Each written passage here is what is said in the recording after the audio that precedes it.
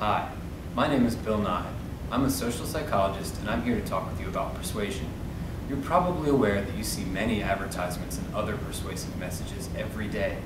What you may not know is that these messages can change our beliefs and influence our behaviors in ways that we are unaware of. You may find this claim hard to believe. Research has shown that college students think advertising is ineffective and annoying, yet it's a $70 billion industry. Why? Well, companies and organizations know it works. They can persuade us to spend money, join groups, and change our beliefs using scientifically proven tactics.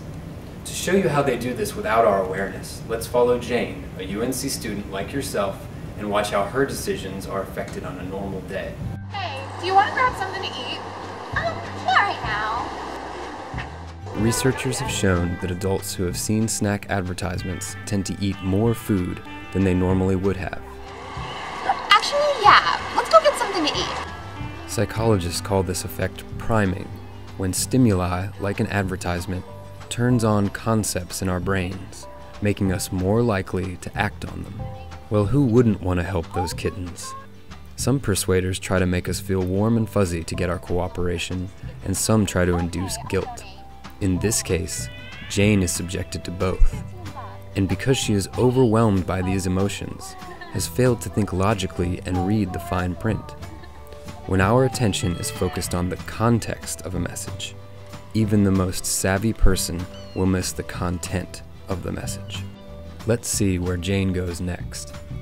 Studies have shown that when put in a fear-inducing situation, we tend to find others more attractive than we would under normal circumstances. Well, Jane seems to be fond of her date.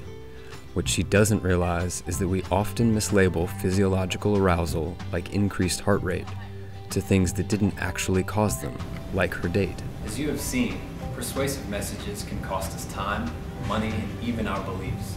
And because these tactics often have subtle effects, it can be hard to recognize and avoid their influence. One surefire way to protect our decisions is to learn about these techniques. If you visit the UNC Pact Facebook page, you will find resources to educate yourself.